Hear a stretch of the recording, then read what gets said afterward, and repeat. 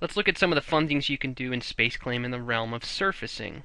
To start off, I'm going to draw a circle on the screen. This is going to be the starting point of a handle, some sort of a grip.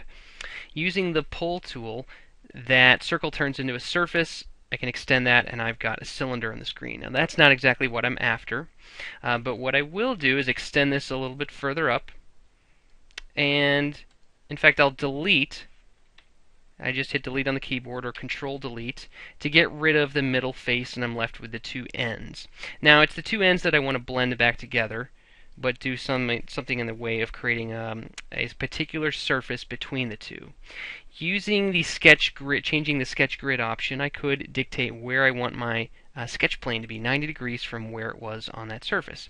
Now let's add some contour, some guide curves that are going to help define what my handle looks like. I draw in a 3-point circle on the left-hand side. I connect the two ends of the circles, and that's going to be where my palm goes. To get the finger grips, I might elect to use a spline and just go back and forth. Now, I don't care about how many grips there actually are on this. It looks like a little bit of an alien grip right now with just 3 grips, but that's okay. I hit escape when I'm done with the spline, and it'll start making a new surface body, or a solid body that's with some freeform surfaces.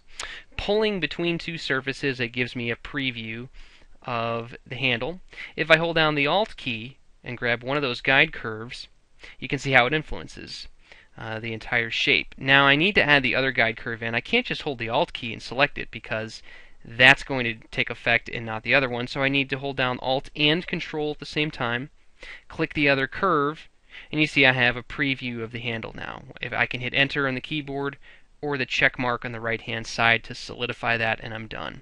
Hiding the guide curves on the left hand side, you get a nice preview of what that handle looks like. So a very fast way to make this in SpaceClaim. If you wanted to modify it, keep in mind this isn't a feature-based system. However, all I would have to do is select the main body, or the main surface, and delete it, and I'm right back where I started. Each of these curves, as well as the surface bodies, I could modify those any which way I want to. Move them apart, make them bigger, smaller, doesn't matter. You have that flexibility.